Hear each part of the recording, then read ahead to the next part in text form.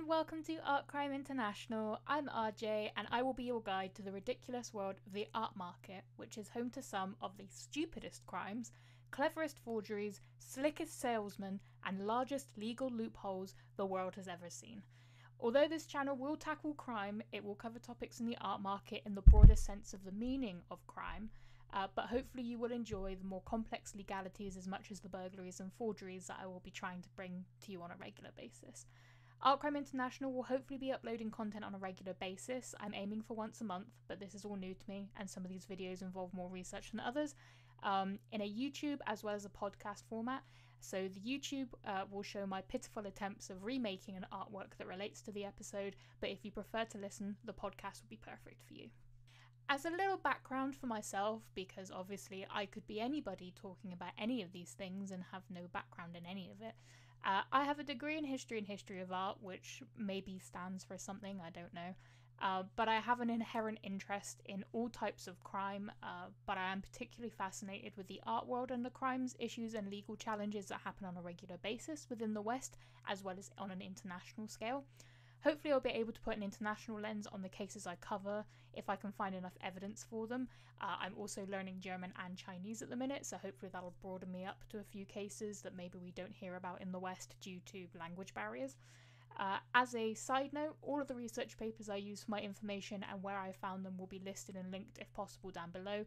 Also, I really want to highlight this now and issue an apology for the future. I am guaranteed to mispronounce names in this episode and in future ones, so I just wanted to make my apology now. I will apologise every time probably, but I'm really sorry. English is my only language at the minute, and although I'm getting better pronunciations of names that I have never seen before and understandings of languages I don't commonly interact with, it's going to be a bit of a shit show, so sorry. As the first episode, I decided to pick something I have some familiarity with, as I wrote an essay on this subject for university, but as you shall soon understand, this case is more complicated than I remember it being, so please enjoy as we fall into the tangled depths of the attribution of La Bella Principessa, a Leonardo da Vinci or a clever forgery. Before we get into the timeline of the events, let's take a look at the work itself. La Bella Principessa is a portrait of a young woman on vellum, using white, black and red crayon with brown pen and ink, affixed to an oak panel, measuring 33 centimetres by 23.9 centimetres. For the recreation, as the material pairing for the original work is quite odd, my recreation will be in some simpler materials, and materials I have access to, which is pencil and charcoal pencil on paper. I will leave the list of what art materials I use down below alongside the research links. When I first set out to make this video, I had planned to split this case into a for and against argument for the attribution to Leonardo. However, as the artwork underwent continuous research for over a decade, with new evidence and theories being argued throughout, I believe the timeline format will probably be easier to understand. The main timeline will follow those dictated by Martin Kemp, a Leonardo expert from the University of Oxford, who is one of the main researchers of La Bella and one of the biggest advocates for the Leonardo attribution. We should keep in mind, however, that his book was published in 2018, which dictates the timeline of his involvement with everything and different interactions he had with different people. So there may be some conflicting information or evidence from this time versus Kemp's later published and more likely more accurate timeline. Let's jump into it.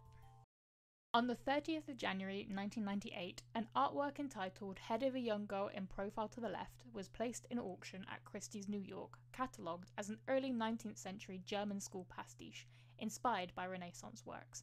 The work was estimated at between $12,000 and $15,000, which is pretty good for an unnamed work. The winning bidder, Kate Gans, paid $19,000 as she felt it had a quality about it that made me think of Leonardo, and believed it was better than its catalogue description. This commonly happens at auction to protect the auction house from being sued for false representation of goods by buyers, which I'm sure I'll cover at another point as well.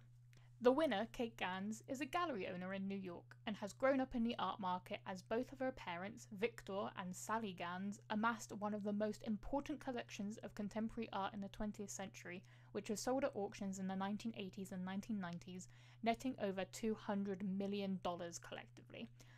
According to Gans, her gallery was frequented by art market masters and curators from all over the US, where she exhibited Head of a Young Girl in Profile to the Left from 2000 to 2007.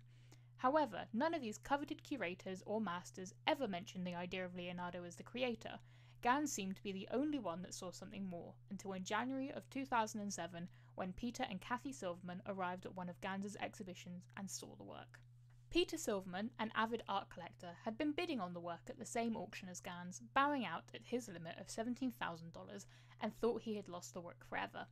After viewing the work, Silverman negotiated its purchase for $21,000 according to Gans, which works out about the same with inflation and everything between the times of them being bought, so Gans didn't really make that much money off of it. Afterwards, Silverman showed the picture around to his respected friends within the industry, who suggested he contact Pascal Cotte of Lumière Technology in Paris to do a technical exam to hopefully shed some more light on the work using their new multispectral imaging camera, allowing them to see the individual layers of paint to distinguish between the original work and any patches of restoration. A year later, on the 19th of March 2008, Kemp was contacted by Peter and Kathy Silverman to look at a work on parchment put down on old panel that they suspect may be a Leonardo. The work had already been viewed by Nicholas Turner, a freelance researcher who previously held positions in the J. Paul Getty Museum in California and the British Museum in London, a major authority on old masters' drawings and the first to suggest Leonardo to Silverman. Nick Penny, an art historian and director of the National Gallery in London from 2008 to 2015. Mina Gregori, a renowned Italian art historian who wanted to be the first to write on the new Leonardo. Giulio Bora, a specialist on northwestern Italian art made in the Lombardy region, which is where Milan is situated, and Adriano Serra, an art historian of neoclassical Italian art. All of these academics are well-respected scholars whose specific interests overlap with his portrait, and all believe it to be by a left-handed Florentine artist working in the late 15th century Lombard using silver point, according to the email extract listed in Kemp's 2018 book. This same email also details that a Louvre-accredited restorer confirmed that it was definitely from the period, not from 19th century Germany like Christie's New York had previously stated.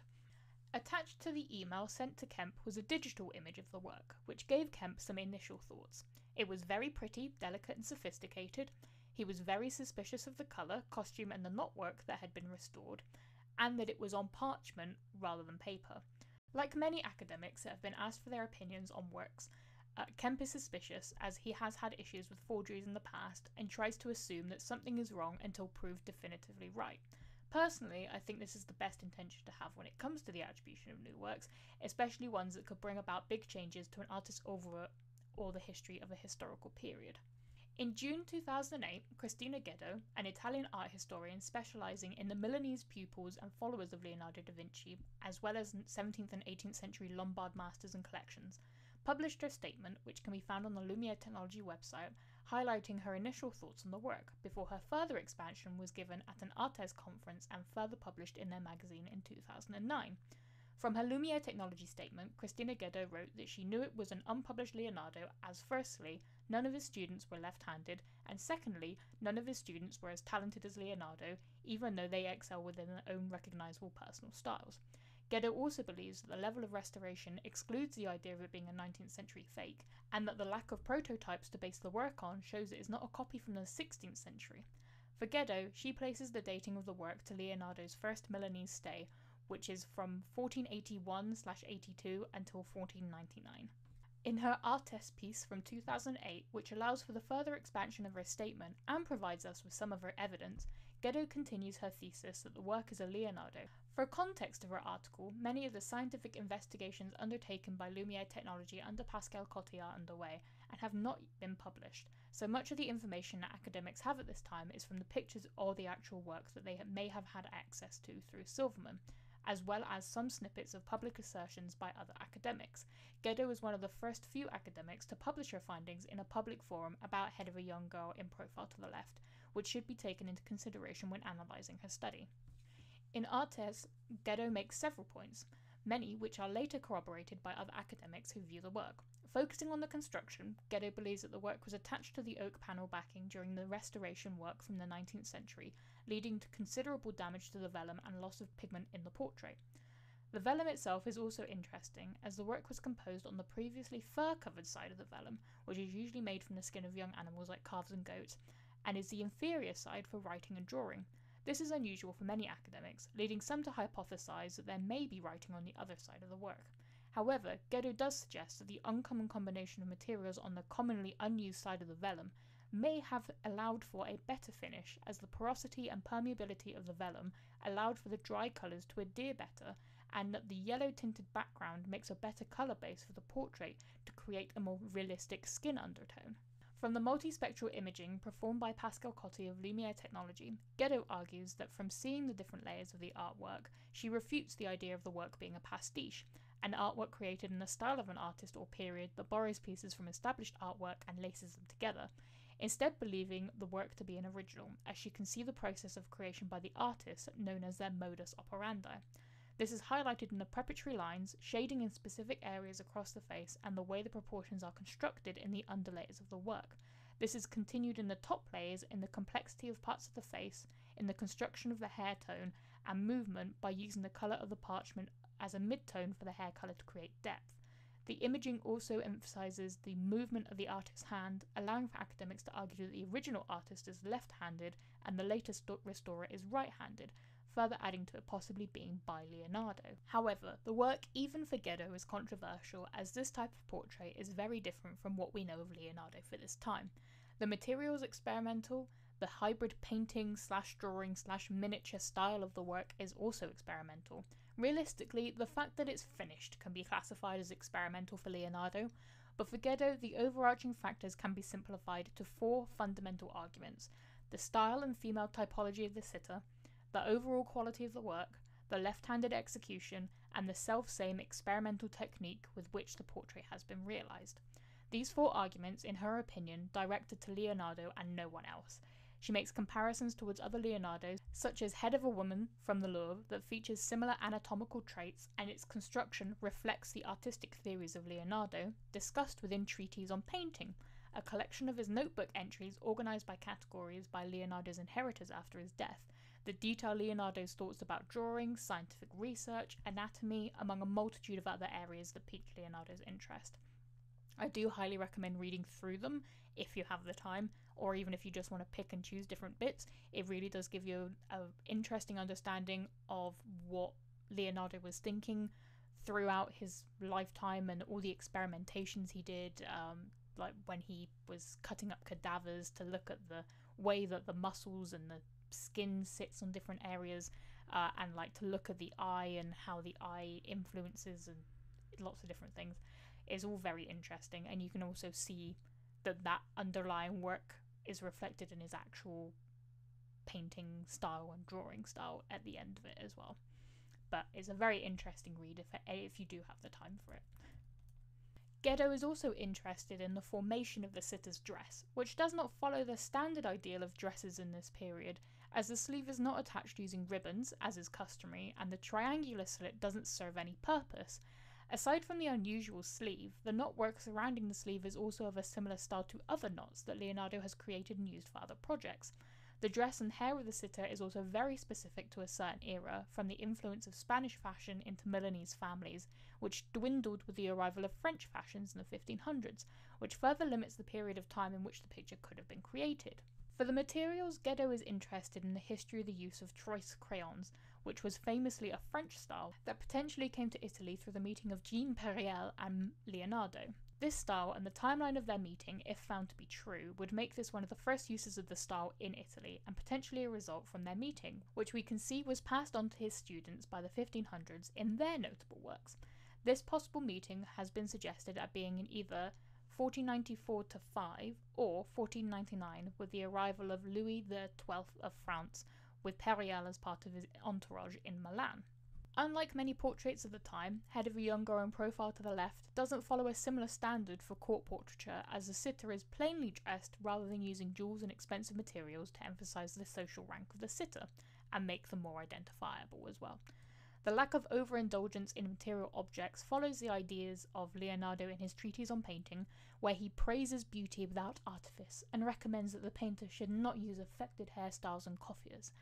Although we will hear later that many academics have an issue with the style and form of the sitter in this portrait, Geddo argues that although this portrait may not seem to fit into the portrait experimentations that we know of by Leonardo, as seen in works like Lady with an Ermine, where the sitter is painted in a moment of movement rather than in a more static three-quarter bust or profile like the head of a young girl in profile to the left, the portrait seems to wrap up the first Milanese phase of Leonardo's career with a highly personal version of a Sforza period portrait, combining the strict profile formula with the delicacy of the pastel medium and transforming its heraldic quality into an image of pure beauty. And the use of the sfumato technique, or blurring technique, which we will discuss later on, being critically important in the timeline of Leonardo as it is used in future works, most famously for the Mona Lisa. So that wraps us up for Geddo's discussion of the work and brings a lot of interesting points to the forefront, which we will continue to run through later. But now let's see what else was going on at the time.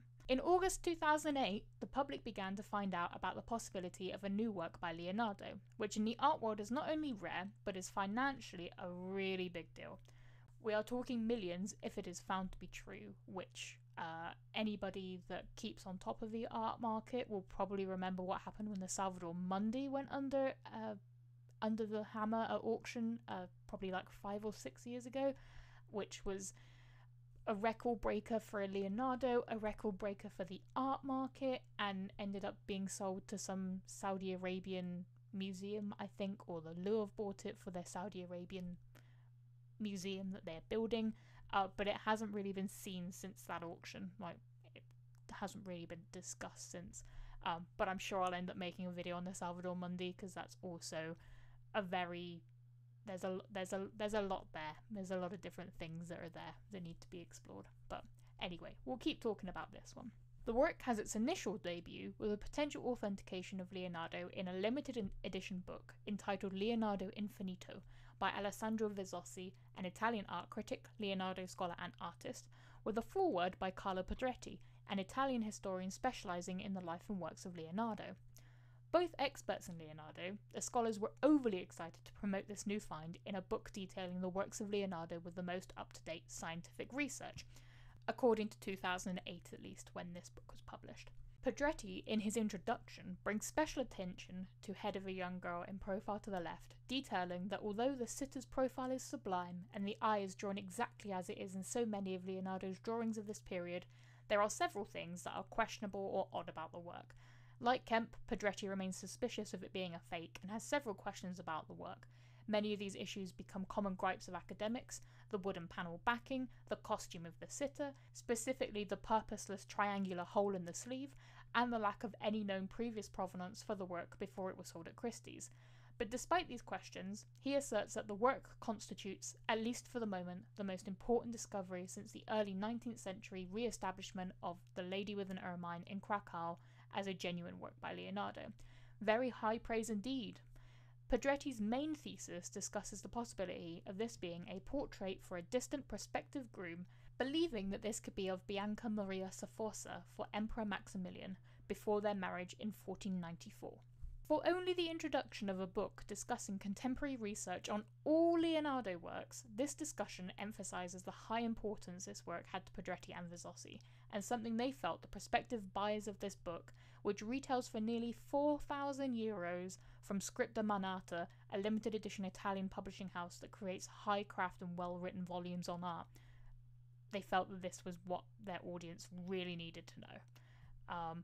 Obviously, I have not actually read this book because I don't have €4,000 just hanging about to buy this book. It's also no longer available in print from them, I don't think. I think they all sold out because it was a limited edition run. So it is somewhere, I just have no access to it. But it definitely seems like an interesting book to the handful of people that managed to get a hold of it. Sounds like a great read. I'm really glad for you. Alongside the first published picture of Head of a Young Girl on profile to the left with the attribution of Leonardo, Vizzossi also proceeded cautiously, but argues that the level of purity and refinement in the creation made Leonardo's authorship the logical conclusion.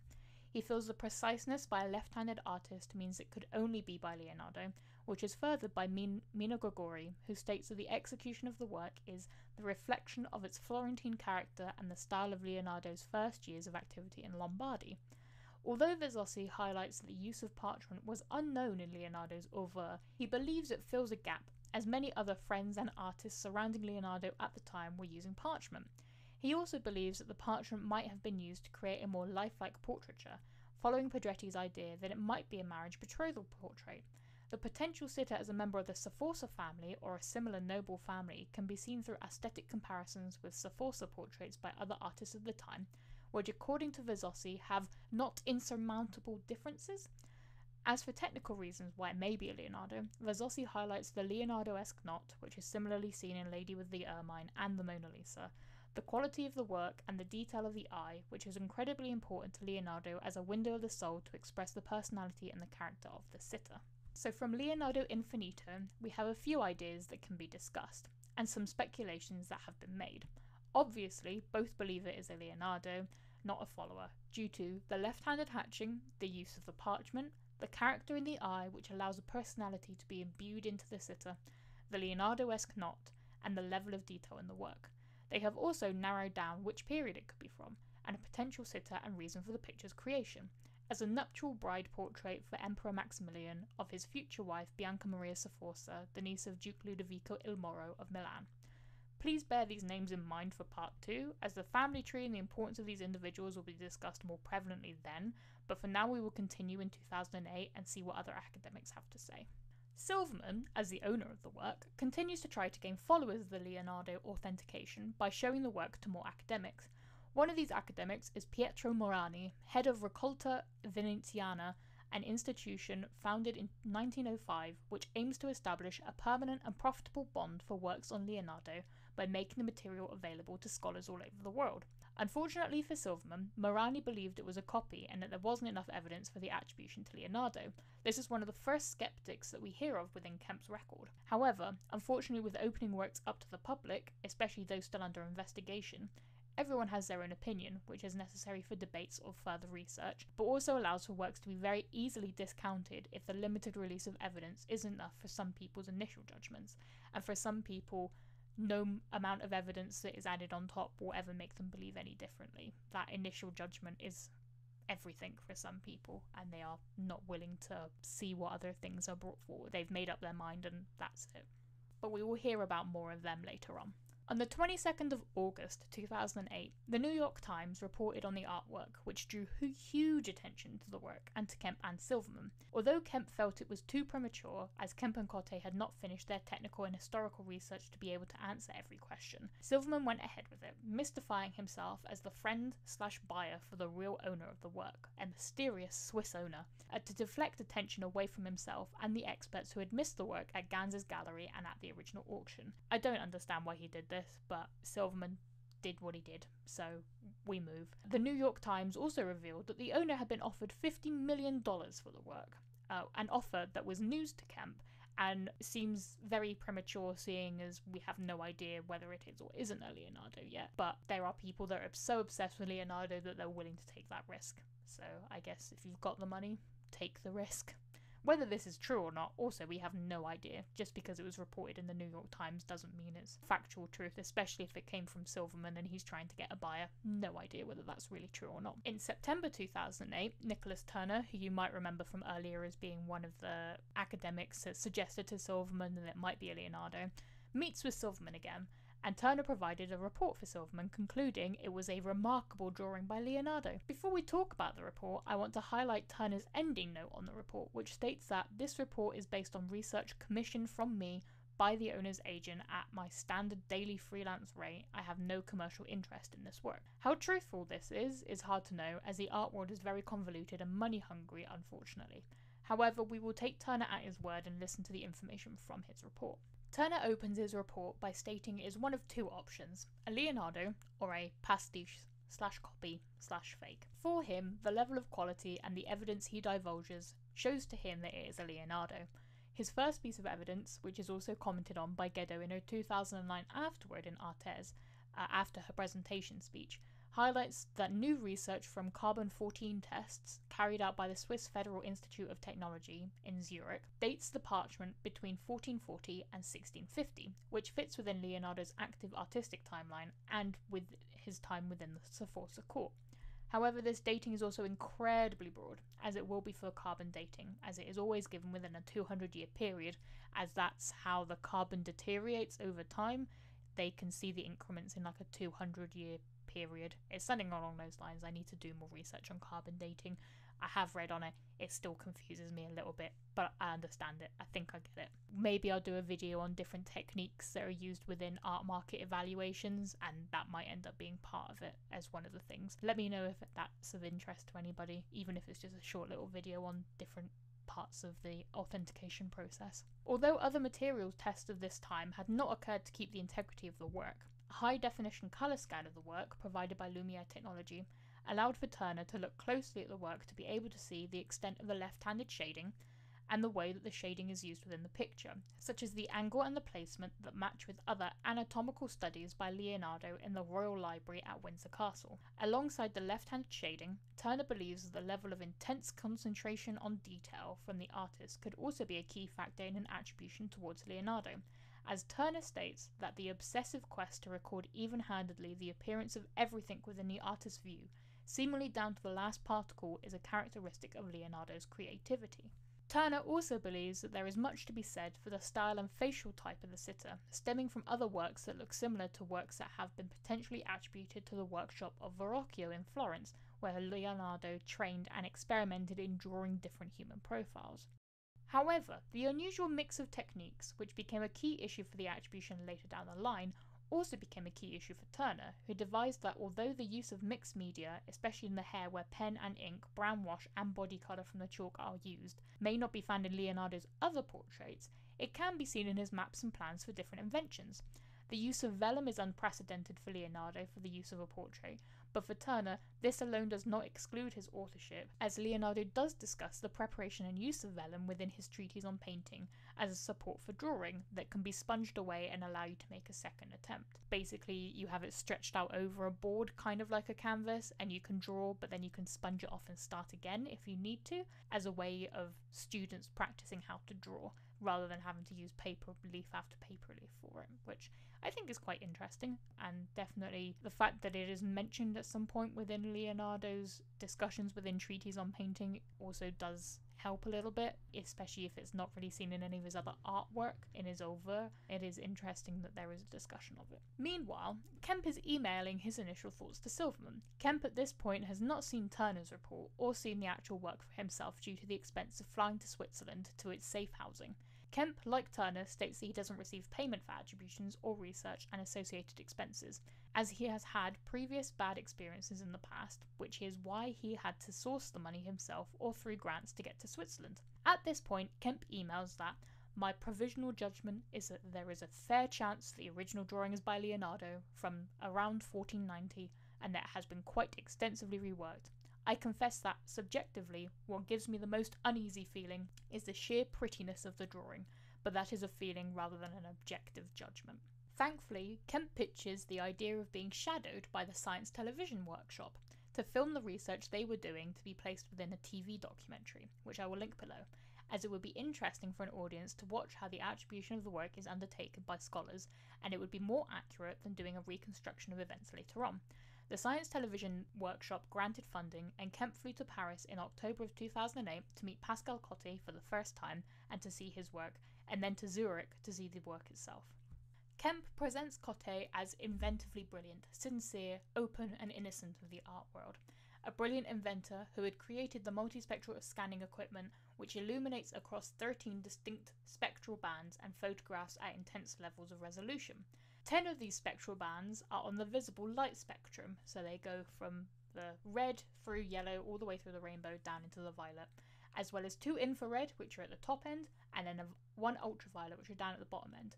These 2 ends aren't seen by the human eye, so it allows an extra level of detail to be understood from the painting, which allowed for Cotte to make some strong conclusions to distinguish between the layers of restoration and the original work.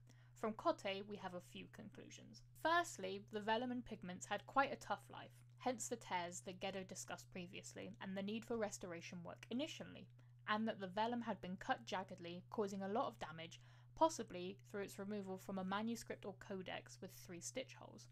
Secondly, there was extensive parallel hatching from Leo's distinctive left hand, which had been reinforced by a less subtle hand.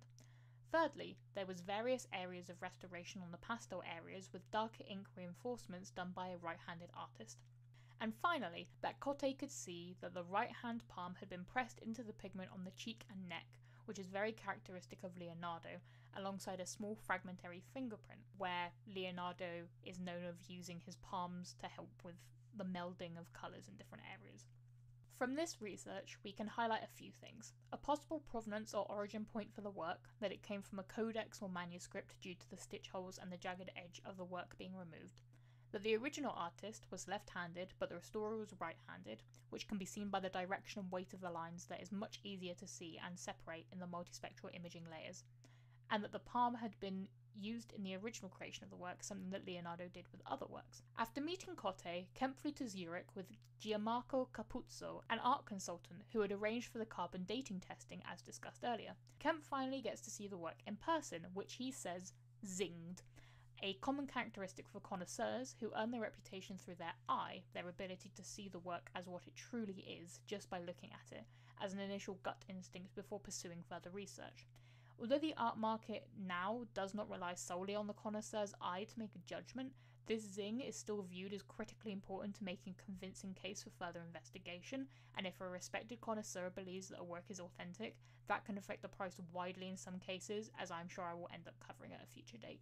Anyway, Kemp has some very strong initial feelings about the work, which I will quote directly as he is the main Leonardo expert for this case, and it is important to know where he stands and what he feels initially for this work before further investigations into its provenance and dating occur. Here is a section of Kemp's statement. A young lady, or a girl on the cusp of maturity, is costumed for a formal portrait.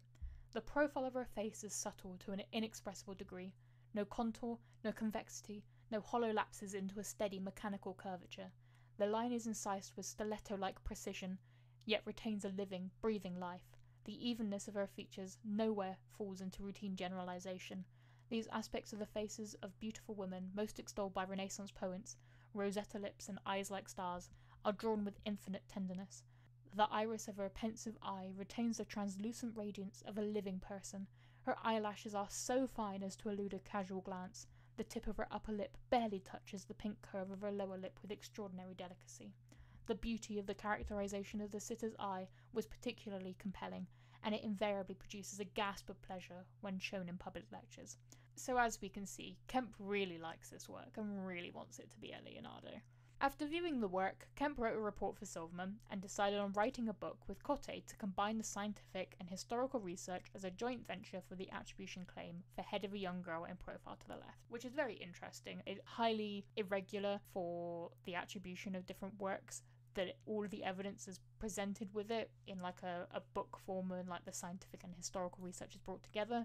Usually it's just asserted that it is true, and then if people want to evidence it, they'll evidence it, mainly with the historical research, but to combine both the scientific and historical research together in a book form as you present the work is quite uncommon. I think realistically it's usually maybe like a paper that someone has written as an introduction to it maybe being the real thing, but the book in itself, like the idea of the book, is quite interesting.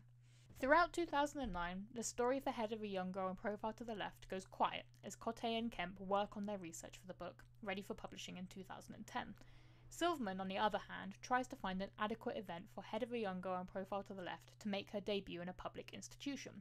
Kemp, through the grapevine, hears that Silverman is trying to present the work at the European Fine Art Fair in Maastricht in the Netherlands, which according to Kemp is one of the biggest and swishest high-prestige art events in the world. Kemp managed to persuade Silverman against the idea to exhibit here, highlighting that if the work was to be presented at this event, it may be seen by the art world as a cash grab for Silverman, rather than as an academic introduction for the work into the oeuvre of Leonardo. Kemp, as an alternative, suggested the Albertina in Vienna, who initially seemed interested in exhibiting the work, but the director decided against it, writing in Art News that no one was convinced it is a Leonardo. In March 2010, Kemp and Cotte published their book, La Bella Principessa, the story of a new masterpiece by Leonardo da Vinci. La Bella Principessa was decided by Kemp, who originally suggested La Bella Milanese, due to the Milanese style of the work that fit within Leonardo's Milanese period.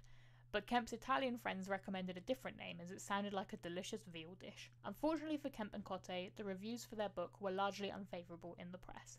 Many newspapers reported on the book, claiming that it didn't seem like a Leonardo to them, that Cotte's work was too complicated to be understood by an art history audience, and so either didn't matter or wasn't worth trying to understand. Alongside this, La Bella Principessa was having its first presentation at an exhibition in Gothenburg called And There Was Light, Michelangelo, Leonardo, Raphael, which many people disagreed with as they didn't believe in the attribution. Kemp, on reflection, is unsure if that exhibition was the right move, but hindsight is a wonderful thing. However, from Kemp's provenance research, a theory was discussed that if the work is a Leonardo, it was made during Leonardo's Sforza court employment, which also produced The Last Supper and The Lady with an Ermine, a portrait of one of the Duke's mistresses, Cecilia Gallerani. If it is a Leonardo, it would be the only orthodox profile of an inner member of the Sforza family done by Leonardo. However, unfortunately for Kemp, the media flurry surrounding La Bella Principessa only got worse once David Gran released his article in July of 2010, discussing the work of Joseph Biro, a self-taught fingerprint expert and art restorer from Canada, who Kemp had asked to look at the partial fingerprint that was revealed in Cotte's multispectral imaging scans. Biro, unbeknownst to Kemp before he gave Biro a chapter to discuss his research within their book on La Bella Principessa, had a rather shady past, as discussed by Gran, and much of his research has been debunked due to Gran's investigative article and by other fingerprint experts. However, this added a nail to the coffin in the media and their audience for the discussion of La Bella's authentication as a possible Leonardo, dragging away focus on the rest of the research presented in the book, as many media outlets focused solely on the salacious past of Joseph Biro and his fingerprinting business. This situation will most likely be a tangential episode, as it is a very interesting and highlights the issues of the art market when it comes to authentication, new research, and why researching who to trust is very important when it comes to big promises. So now we come to a split in the road for the timeline of the work. Firstly, we have a timeline that brings to light the ownership provenance of the work, and another that follows the future research of the work and where we stand now in 2020 with the authentication of La Bella Principessa.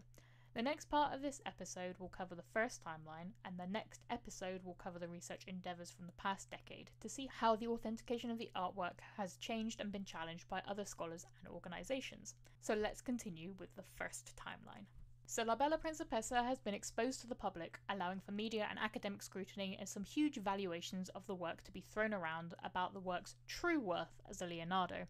But what does this mean for its original owner and for Christie's, who couldn't see its true potential?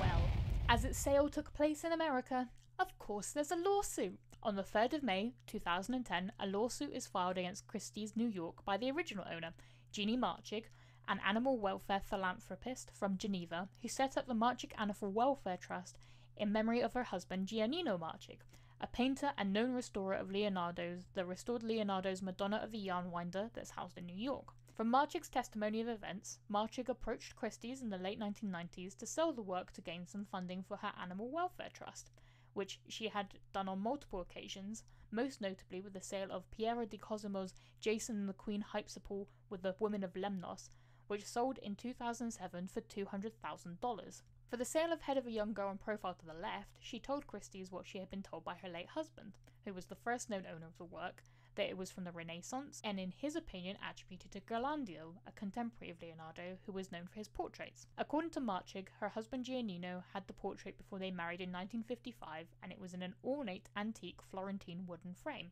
The Old Masters drawing expert for Christie's, Francois Born, felt it was a 19th century German pastiche and gave the original estimate of $12,000 to $15,000 in New York. He advised that the frame be removed to make the object look more amateur, rather than like an Italian pastiche which may drive away bidders, which Miss Marchig eventually agreed to against her protest because she needed the money for her trust. After the Leonardo attribution had been made public, and Marchig started to make noise about her disapproval and outrage of Christie's treatment and behaviour at the point of sale, the international head of Old Masters, Noel Ainsley, contacted Marchig to try to resolve it amicably. He also visited Pascal Coty in Paris to fortify any scientific evidence with a lawyer to protect themselves against a potential lawsuit. Clearly, these discussions went great, as they still ended up in court. When it comes to court cases, most auction houses, especially the highbrow ones like Christie's, Sotheby's and the like, have terms and conditions that place limits on the extent to which they can be held liable for the opinions of the experts they use, and that many of these terms only apply to the buyers of the work, not the seller usually. In the lawsuit, Marchik claims that she advised Christie's of who the work is by from the information she was left with, and had the reasonable expectation that the drawing would be properly researched further than the snap judgment she believes Francois Bourne made. She filed against Christie's for the willful refusal and failure to investigate plaintiff's believed attribution, to comply with its fiduciary obligations to plaintiffs, its negligence, its breach of warranty to attribute the drawing correctly, and its making of false statements in connection with the auction and sale. Christie's wanted the case to be dismissed due to the statute of limitations being out on the work. However, Marchik argued that Leonardo's attribution was only being discussed publicly in 2009, so how could she have brought the case before that point? Christie's, in response, argued that the accurate attribution of the work was impossible due to the heavy layer of shellac that was placed over the portrait, which is used as like a varnish on older works of the Renaissance period, and that the new tech that had been recently used to make the Leonardo attribution was not available to them in the 90s when they made their original attribution, and finally, that most of the proponents of the new attribution have a significant financial stake in their conclusion. If that's not throwing shade, I don't know what is. In January 2011, the case was dismissed on the grounds that Marchik had not told the statute of limitations, which basically means, from my understanding, although I'm not a lawyer, so correct me if I'm wrong, that the statute of limitations for each of the 5 claims she made largely began around 1997 to 1998, when the sale occurred, rather than when the secondary attribution is made in 2009. Although her lawyers tried to argue the discovery rule, that if she didn't know that they had been negligent in their research, how could she file against them? Ultimately, the court sided with Christie's and dismissed the case. Christie's due diligence and evidence for the authorship was never discussed in court, which seems a bit suspicious to me. I feel like that should have been considered in the trial, but also it's not necessary. But from a personal standpoint, I think that would have made the trial more interesting. But hey, the legal system is the legal system. In July 2011, Marchik appealed and partially changed the judgment, blaming Christie's for the removal and loss of the frame, which we only see in bad photographs now as it has been completely lost, which looks like a 19th century frame with Renaissance motifs. Marchik and Christie's settle out of court, giving an undisclosed donation to her animal charity. According to Kemp, Christie's uphold that it is a forgery if asked about it behind closed doors, according to whispers in the art world, whilst other dealers and individuals within New York that missed the opportunity of owning the work, whether they saw it in the auction or at Ganz's gallery, argue that it was created by the husband, as he was known as a great Leonardo restorer.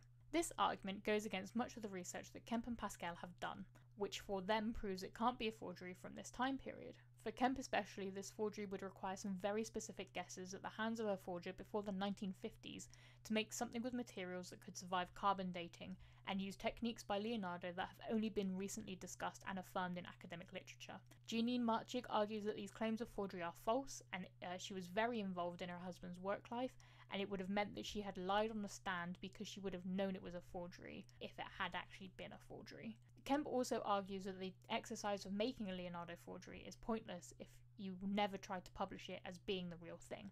A pretty good point if you ask me. So this timeline brings us to the end of this first episode, so please let me know what you think and have discussions down in the comments. Do you think Marchik deserved a better trial? Do you think that the media fairly treated Kemp and Cote when they published their research?